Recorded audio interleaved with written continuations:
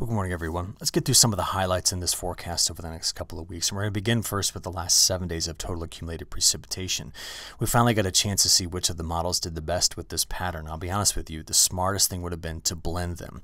So I worked on something over the weekend, which is a comparison between what actually happened over the last 7 days versus what was forecast 7 days ago for the last 7 days.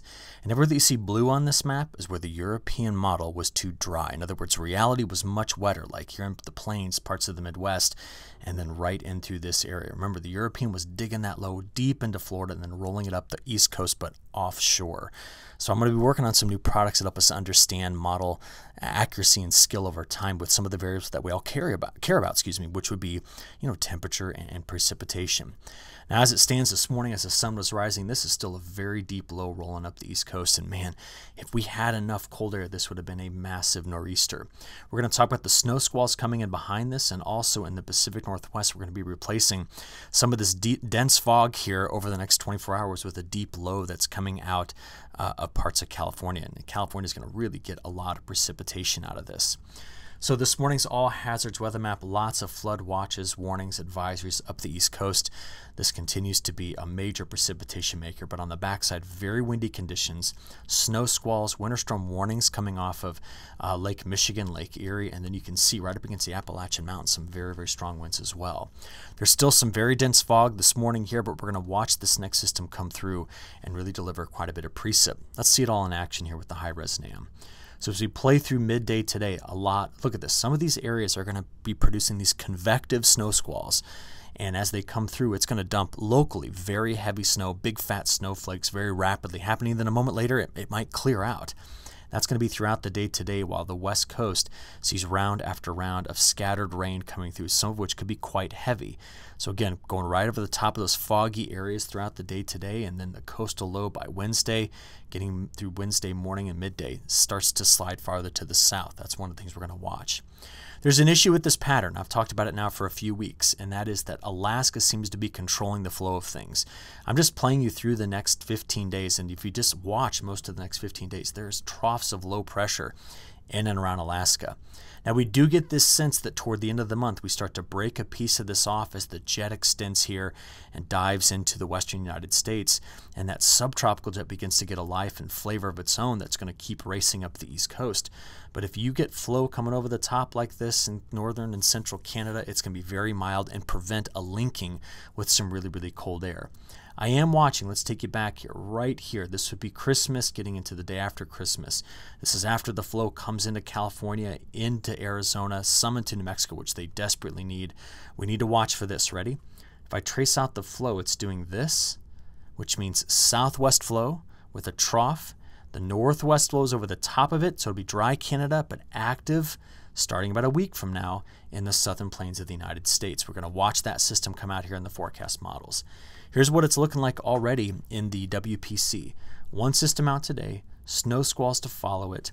System strolls along the coast of California, delivering moisture, but then lately in the new forecast model starts to show its kind of forward progression coming through Southern California into Arizona, and then it'll emerge about a week from now in the southern plains of the United States. That's what all of this is.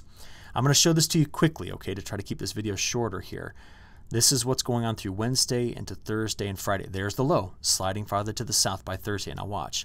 That moves into Arizona in both models. We start to advect or move moisture out ahead of it. A system hits the parts of the northwest, which has got enough cold air to put some snow down for that one.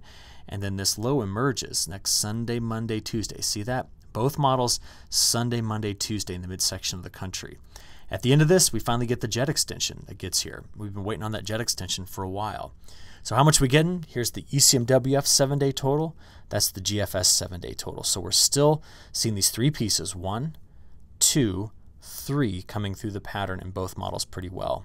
By the way, the GraphCast model shows that that next system not only comes out of Arizona and New Mexico, but then really develops into a deeper low, spreading some heavy rains into some places that desperately need it right here in the central part of the United States. Again, the Mississippi Basin, part of the Midwest, upper Midwest, northern plains, very dry. So how about some probability? Oh, no, not probability. We'll do that next. How about the jet extension maps? This is the 29th. There it is. In fact, you could argue that we have one almost continuous branch of the subtropical jet which begins in Africa and ends in Bermuda. So we're only leaving off a little tiny piece here. But the problem with this flow is, where's the polar component to it? It just doesn't exist. And as a result, we tend to keep a lot of mild air in place. Throughout Canada, with that northwest flow, dry. I mean, that's a map showing you the chance of getting over a ½ inch in the next 10 days. Who's on the wetter side of it? This is what the probabilities, whoops, got a new model running. Let's flip that back. This is the probability over the next 10 days of grabbing an inch. So now you can see that system showing up about a week from now, coming out in the southern plains toward the Midwest. We'll keep a very close eye on that one. Okay, bigger picture, snowfall. If you're curious, who's got a best chance of it between now and 10 days from now? Some snow coming out with that next system in the plains, but that's going to be the next chance we get for it. Beyond this, the new CPC update for December 30th through January 12th just keeps the pattern on repeat. Do you notice that?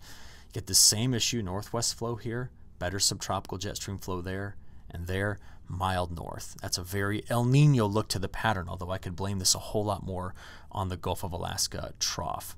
So from here, just want to give you the latest update. This is the new European extended forecast for the month of January. We're only looking at precip. I just want to point out here that it's wettest across the southern half of the United States. We'll talk more about that as the week goes on. Temperatures, major change in temperature coming up here. There's Tuesday. Look at this. How often do you say that Montana is warmer in December than the southeastern United States? We've got that going on right now. This is getting into Wednesday, Thursday, a lot of downslope flow, mild air flooding the central part of North America. And we just ask how long it's going to last, as long as the Gulf of Alaska trough is there. Here's your next 5 days, day 5 through 10, and day 10 through 15. Now the cooler air that you see here, this isn't linked to Arctic air. This is just all a part of that subtropical flow, which is what's keeping the south pretty wet in this particular setup as well. Got some new long-range information. I talk about it more in the in-depth video from the multi-model ensemble forecast, but this is the new January, February, March outlook in terms of temperatures.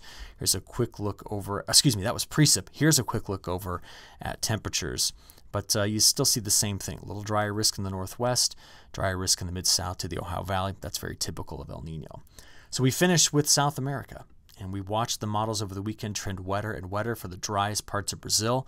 Severe storms rampaged parts of Argentina. Still expecting wetter conditions there, but we're back to the same old antics with the model.